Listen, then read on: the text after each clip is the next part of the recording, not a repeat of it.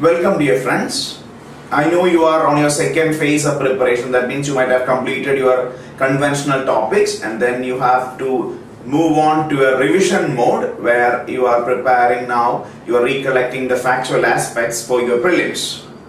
So I am here to introduce before you a learning method where there is no need of much revision. That means once while you are learning, you are keeping things for you in such a manner that with absolute ease you can recollect these things for the examination. Do you know why you are forgetting things so easily, especially from topics like economics, polity, which is highly conceptual?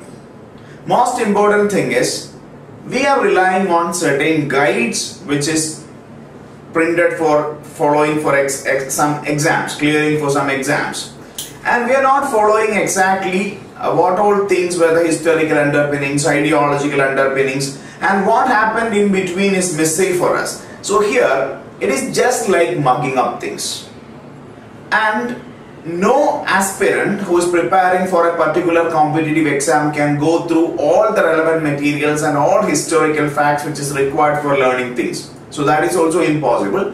So what else can be done?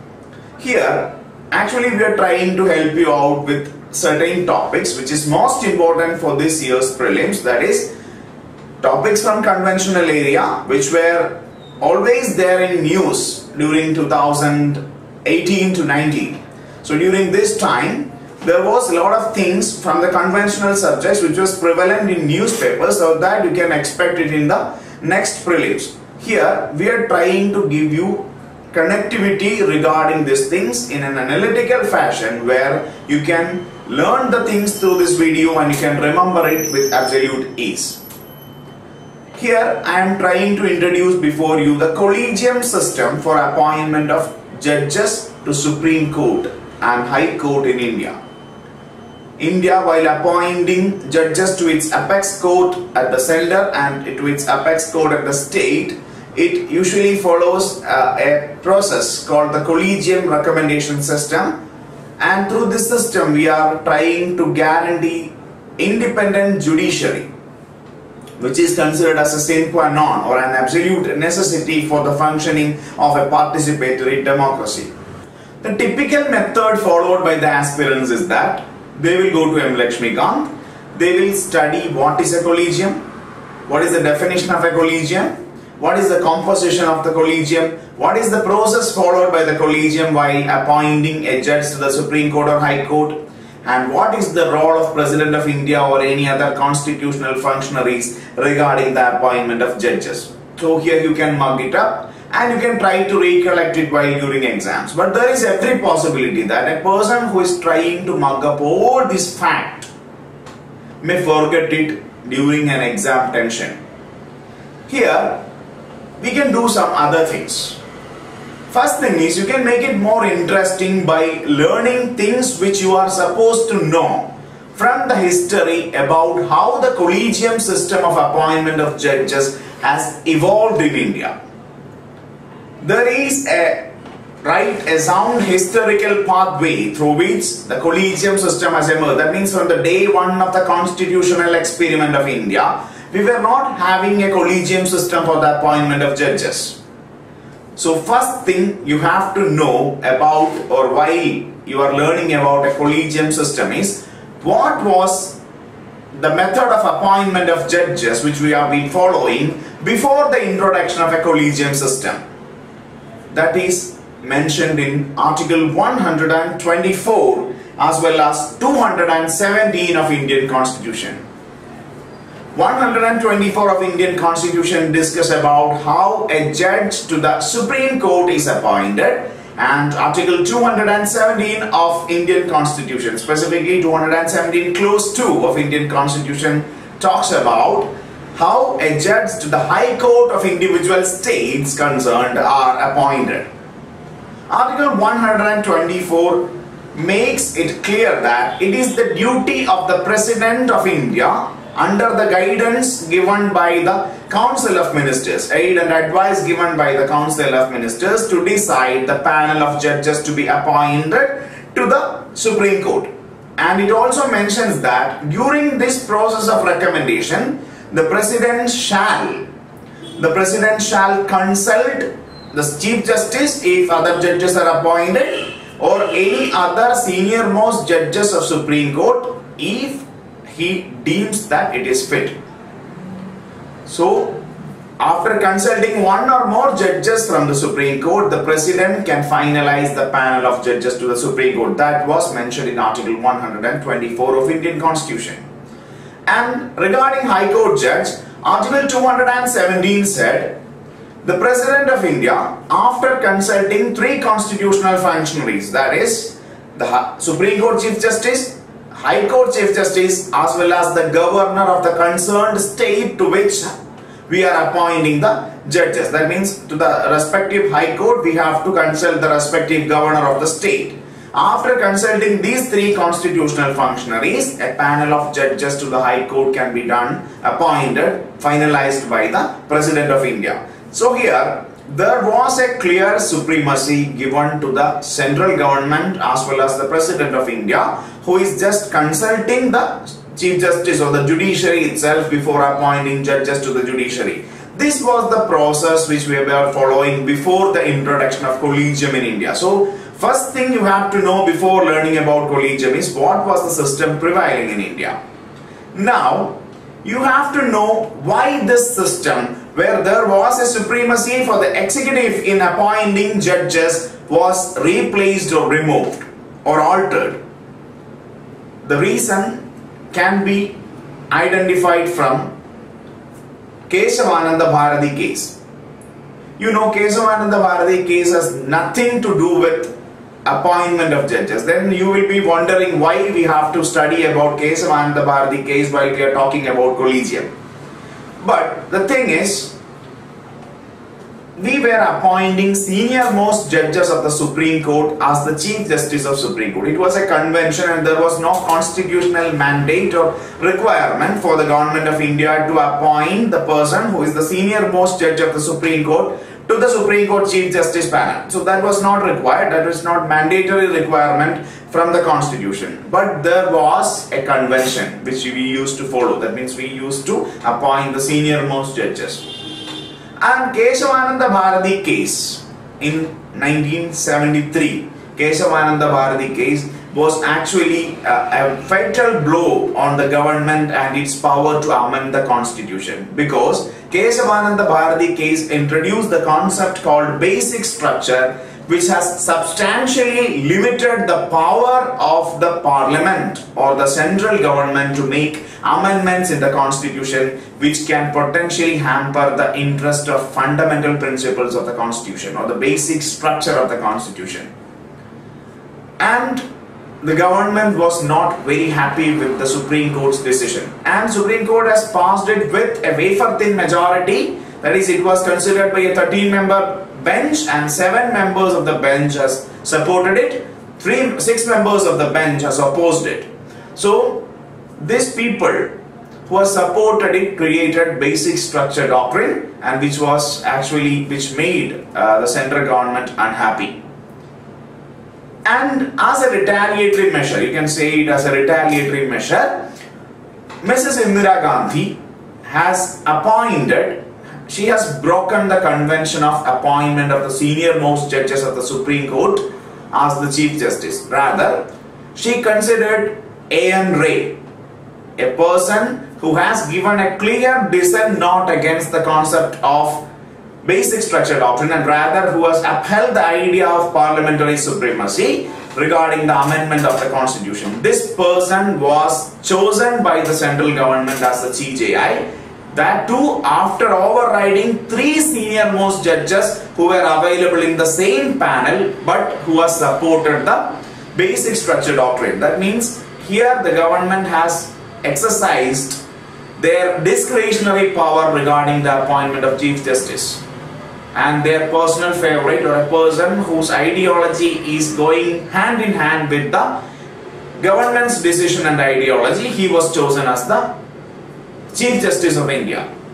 In this case, there were wide criticism from different quarters of the country, or democratic aspirants, democratic people of this country were concerned about this decision of the central government, because This was an encroachment into the independence of the judiciary, which we are actually expecting from a democratic state, a constitutional state. This was actually an encroachment or an attempt of encroaching into the judicial independence.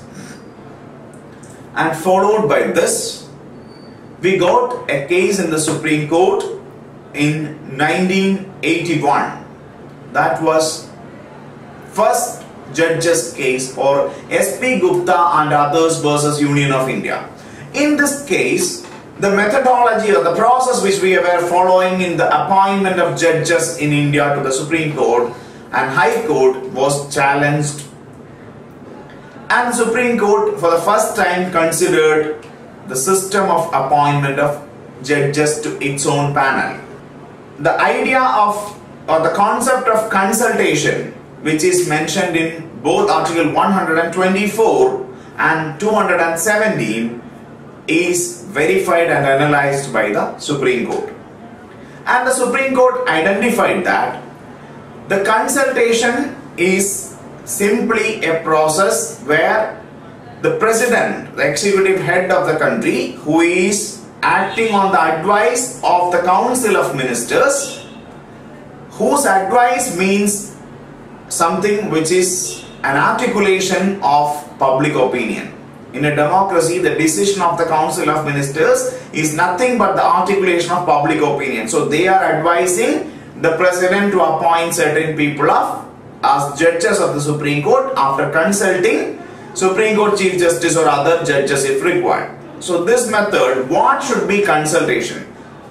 Here Supreme Court has clearly decided that even though Chief Justice of India is an eminent person, it is not binding on the president to go with the decision of the Supreme Court, or if while he is consulted, Supreme Court Chief Justice is consulted regarding the appointment of judges, if he is having a different opinion from that of the opinion of president and the central government, it is not binding on the president to obey the decision given by the Supreme Court Chief Justice. So here Supreme Court has clearly restricted its own power by saying that consultation in this context is not concurrence. That is, if the central government is having a different decision, they can have their way without the concurrence of the Supreme Court Chief Justice. So it was a landmark judgment, and it has reaffirmed the power of executive in appointing judges. In 1993 came the next case, which is Supreme Court Advocates on Record versus Union of India, where the decision of the Supreme Court regarding appointment of judges and the consultation process was again considered. Here the Supreme Court came forward with the idea of Collegium. That is, Supreme Court said that for maintaining the independence of judiciary, there must be a clear role for the Supreme Court in appointing its judges.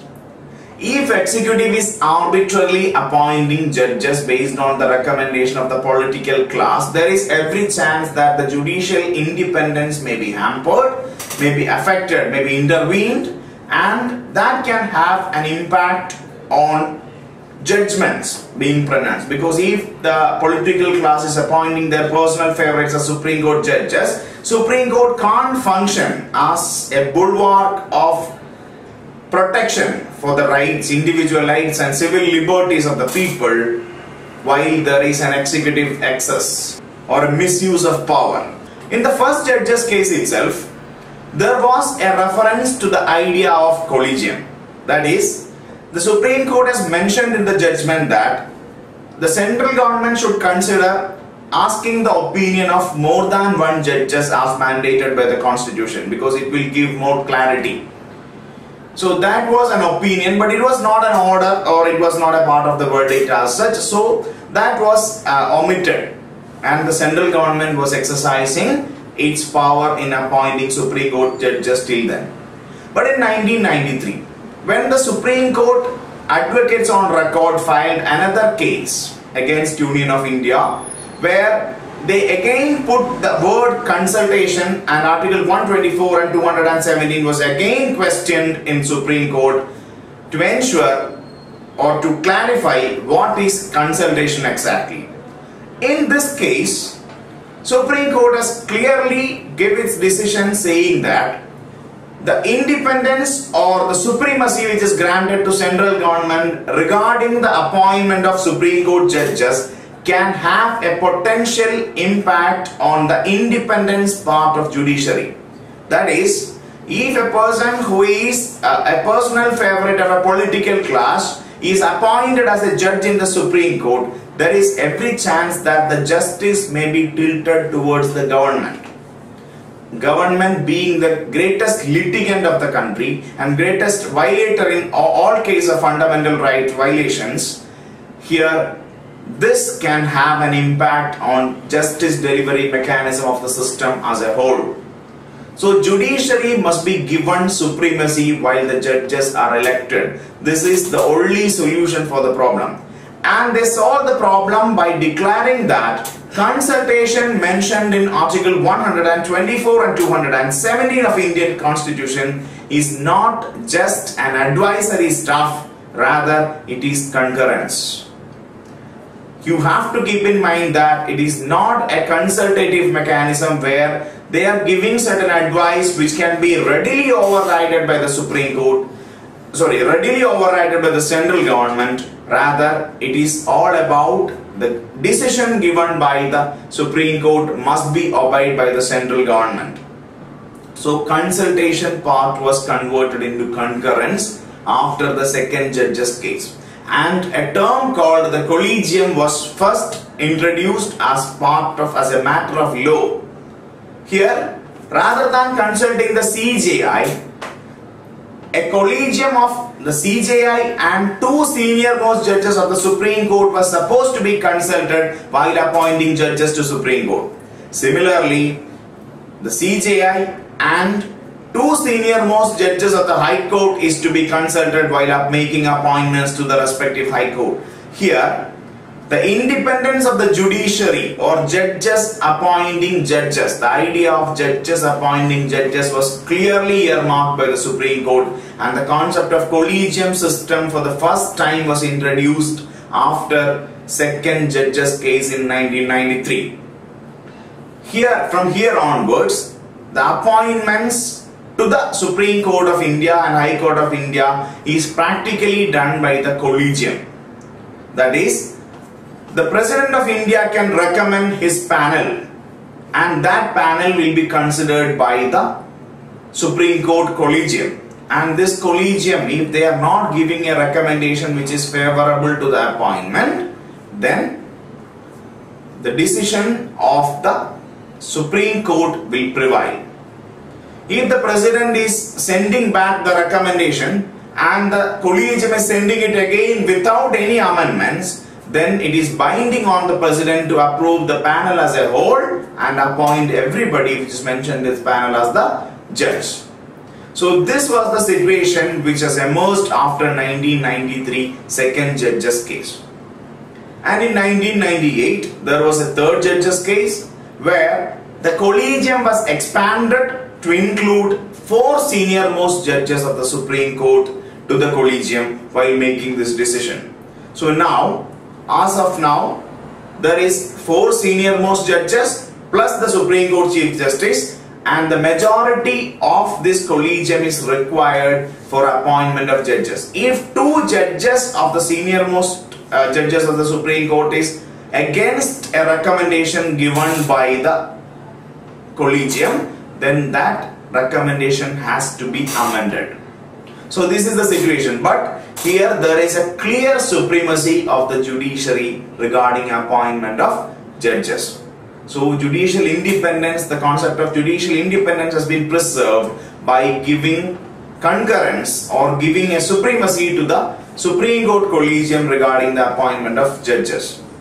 But this system was also heavily criticized because it is undemocratic for judges to appoint judges, because there will be a camaraderie existing between the judges, there will be personal prejudices of the judges, there will be personal favorites whom they might have given some favors to this judge. So no accountability part was there, and there was no guidelines specifically given for the judges to give their recommendation regarding who is to be the next judge to the Supreme Court.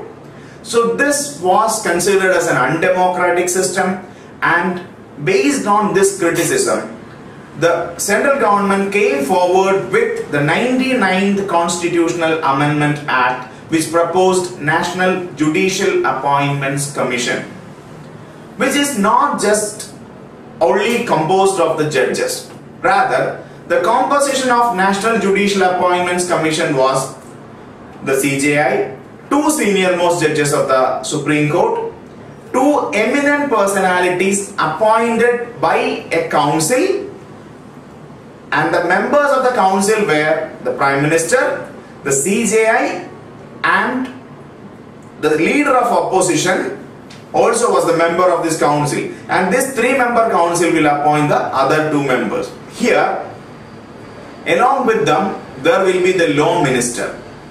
Here there was a balance, that is judiciary, executive, and two eminent personalities were there in the committee. So that means there is more accountability and the process will become more democratic. This was the concept of the central government. But in the 4 judges case, which considered the 99th Constitutional Amendment Act, declared the Amendment Act itself to be unconstitutional as it potentially hampers the interest of judicial independence, and it restored the idea of collegium. So presently, even though there was a concept of National Judicial Appointments Commission, but our attempt was unfortunately a failure regarding that. And what is the current procedure through which a judge is appointed to the Supreme Court? In that case, it is the Collegium system, where there is the CJI as well as 4 senior most judges of the Supreme Court panel selecting the judges to be appointed as Supreme Court judges. So here there is a clear system which is available now, and you have to know about that system. But if you are knowing it simply without knowing all these historical underpinnings, then it will be difficult for you to remember things. Rather, if you know the whole story, it will be easy for you to remember what all things are there right now.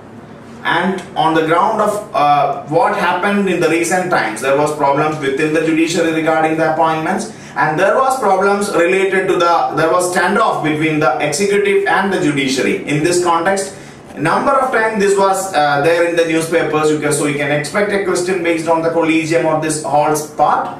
And for remembering that, you can follow this method, this video. Thank you.